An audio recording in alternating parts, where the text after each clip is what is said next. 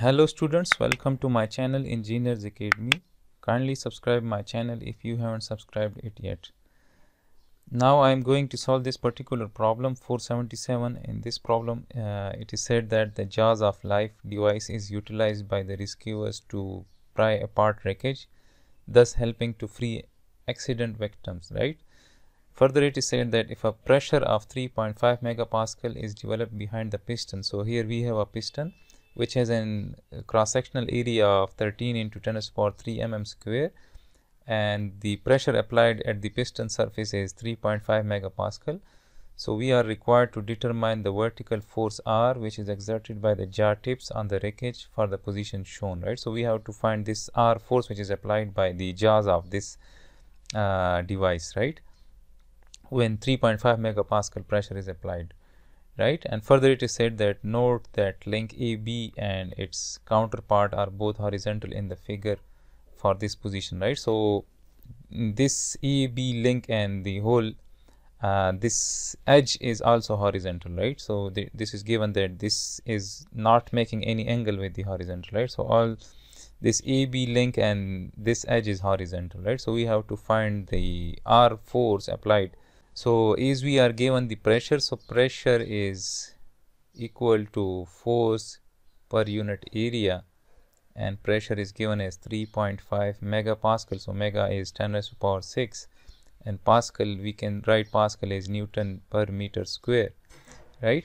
So we are required to find the force. So force will be equal to the pressure times area. So pressure is 3.5 into 10 raised to the power 6 multiply by the area. So area is given in terms of millimeter square, and the units of pressure are in Newton per meter square. So we have to convert the millimeter square into meter square, right? This multiply in, this is area which is 13 into 10 raised to the power 3, this is mm square. So as we know that 1 meter equals to 10 raised to the power 3 mm, so 1 meter square will be equal to 10 raised to the power this squared, right? So we can write that this will be 10 raised to the power 3 square, so this will be 6 and this will be squared, right? So this will be cancelled out, millimeter square will be cancelled out, right? 10 raised to the power 6 will be cancelled out, so we will be left with the force equals to 3.5 into 13 into 10 raised to the power 3 Newton, right? So we can write this as 3.5 into 13, this is 45.5, and 10 to the power 3 is kilo, right? So we can write that the force is 45.5 kilo Newton. So this force is the total force which is applied at both the jaws, right, at this point and at this point, right? So since we will only consider this lower jaw, right, so we will consider this only force which is applied at this point B. So the force at point B will be equal to the half of this force, right? So this force is distributed into two equal parts, right? So we will write that this is F divided by 2. So F is 45.5 divided by 2. So answer divided by 2. Right, so this is 22.75. So the force at B is 22.75 newtons, right? So now I will consider this lower jaw as a free body diagram. So let me isolate this. So we have this free body diagram. This is that point B,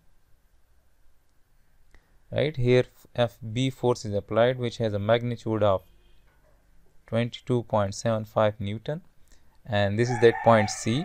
So at point C we have two reaction forces. Let's say this is Cx and this is, let's say, Cy, if this is my positive x and y direction, right? And as we can see that this lower jaw is applying the R force in the lower direction, so as a reaction this rock will apply the force in the opposite direction, right? So we will have that R force here in the opposite direction, right? So let me write that this is R and this is vertical, remember, right? So now if I apply the summation of moment about point C equals to 0, if I apply the summation of moment about point C equals to 0, and let's say that the counterclockwise moment is positive. So now as we can see that this R force is producing the counterclockwise moment about that point C. So I will write R, and the perpendicular distance of this R from that point C is this 450 mm distance, right? So we will multiply this R with 450 mm, and similarly as we can see that this FB force is producing the clockwise moment about that point C. So I will write minus, and FB magnitude is 22.75, and the perpendicular distance of this FB force from that point C is given here. So the perpendicular distance is 100, right? This distance is 100. So I will multiply this with 100, right? So this is equal to 0. So from this we can find the R force which is applied by the lower jaw of this device on this rock, right? So this is equal to 22.75 into 100 divided by 450. So this is 5.055. So we can write that R is equal to 5.06, and since this force is in kilonewton, right? Here I have to write that this is in kilonewton. So we will write that this is also kilonewtons, right? So this is the force applied by this lower jaw on this rock, which is equal to 5.06 kilonewton if 3.5 megapascal pressure is applied at this piston, right? So this is the solution of this particular problem.